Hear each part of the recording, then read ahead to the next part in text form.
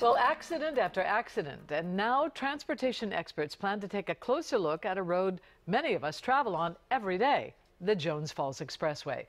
WJZ is live. Devin Bartolotta is along the JFX with what engineers hope to find out. Devin? Denise, well, the winding nature of 83 certainly doesn't help with this problem, but now the city is enlisting some help to figure out why so many crashes happen on this roadway.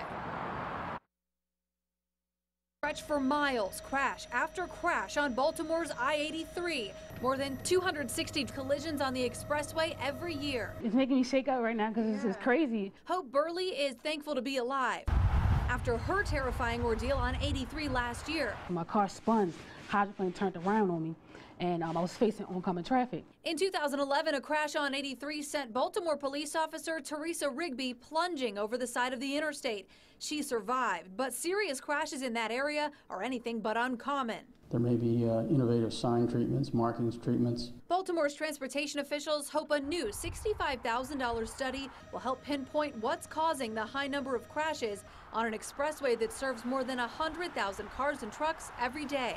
The speed limit on most of 83 is below 60 miles per hour because of its design, but that doesn't always slow drivers down.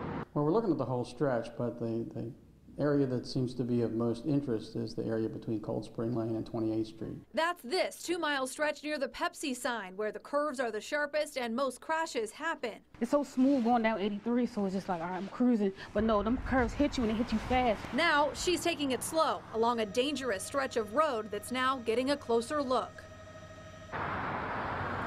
Now, there's no word yet on when this study might be complete, but transportation officials say they already know that this issue has a lot to do with people speeding and driving distracted during rush hour. Back to you.